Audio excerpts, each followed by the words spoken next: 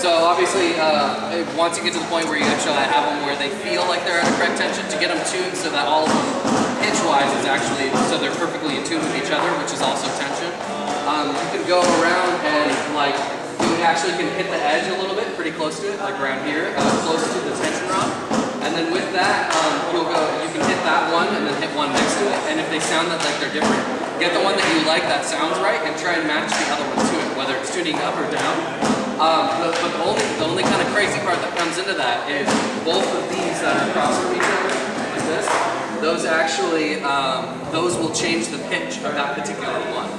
So what you can do is you go in there, and if you have this and it's tuned exactly how you like it, it sounds just right, you hit that, you hit this, and then if you have to tune this up, and you have to tune it up a little bit to make it so that it matches pitch here, once you've tuned that up, press this again and press this and make sure that they're matched. If this one feels a little bit looser than this one does, in order to make it so, like obviously it has to be at a certain tension to have that certain pitch, and right now this side's a little tighter than this one, so you'll loosen this just a tad and then tighten this one up just until they both have that note that matches this that you're looking for.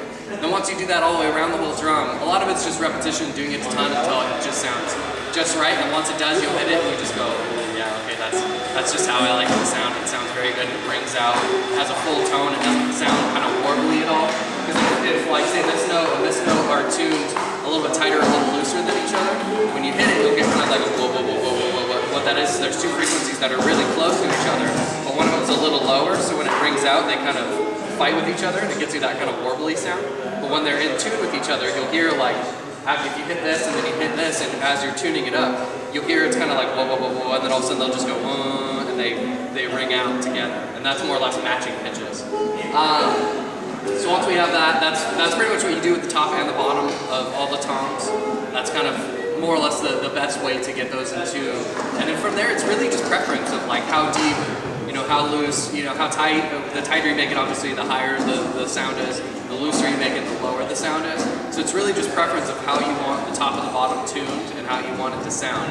A lot of it's just playing with it a lot until you get it so it sounds just right to you. And a lot of it, I mean, it's really completely not really preference, like what's your favorite cereal? Everybody will say something different. That's why some drummers will sit down another drummer's drum set and they'll just kind of be like, it's not exactly right, but they sit on theirs and they're like, yeah, that's just right, because it's really preference, it's what you like. To kick drums, that's same type of thing. With kick drums, it's obviously a bigger drum, so the tensions are a little bit different than what you would have on the actual toms themselves. There's kind of, it's pretty similar to toms. You'll get the front head, for the most part, you get the front head to kind of get the tone that you want. And then you can tune, or I should say the batter side, which is the side that you actually hit it. And then the resonant side is the side that actually rings out. So this would be the batter side, resonant side, same type of thing. You're just kind of laying it down. It's obviously a much larger drum. With that same thing where you're going to press tensions and just kind of feel and see how it sounds for you. No, you usually can actually just hit it with your hand and you can hear it, because most of the time the sticks are hardwood. Most of the time the actual beater that's going to be on the kick drum pedal is going to be felt, which is going to actually have a similar, I would say, texture or similar density as your hands. So when you hit it, it's going to be a lot more similar of a tone from your hands than it would be from a drumstick. So drumstick's going to add a little bit more high frequencies, and it's not, you'll end up tuning it to that, and then when you hit it with your kick drum, you're going to be like, oh, that doesn't sound exactly how I wanted it to, or it might sound, not as tight or not as good. So with the back head, you'll more or less get the desired tone that you like out of that head. Then the front head, that's going to control how long it rings out.